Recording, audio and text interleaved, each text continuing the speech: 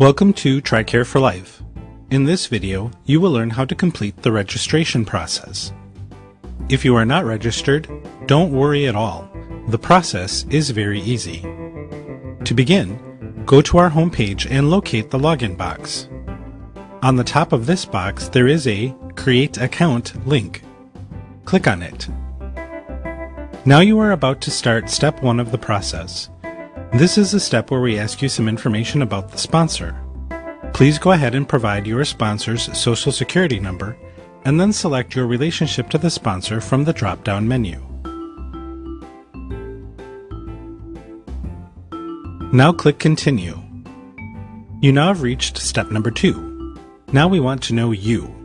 First, please enter your DoD benefit number, which is the 11-digit number on the back of your CAC card.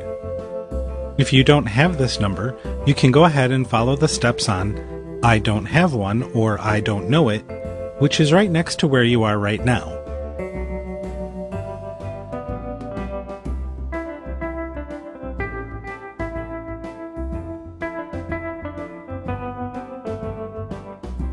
Now click Continue. In step number 3, we just need a confirmation of some of your data.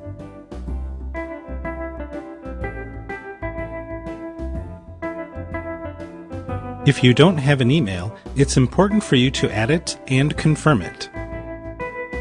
Now it's time to agree to terms and conditions and click Continue. Now that we have your information, it's time to create your account. Just follow the username and password rules to create those two. Select a security question and provide an answer to that specific security question. Now click Continue. Here in step number 4, you will be able to set up your paperless preference.